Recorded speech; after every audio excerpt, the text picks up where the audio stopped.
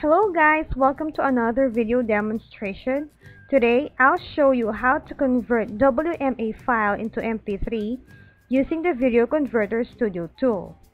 First off, we need to go to www.apowersoft.com/Video Converter Studio page so that we can download the application.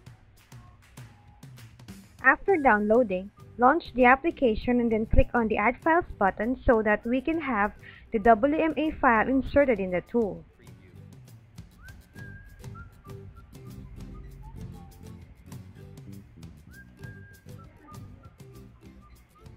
Next is to choose the output format.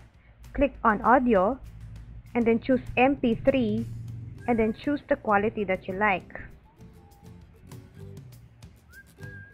After that, click the Convert button so that we can start with the conversion.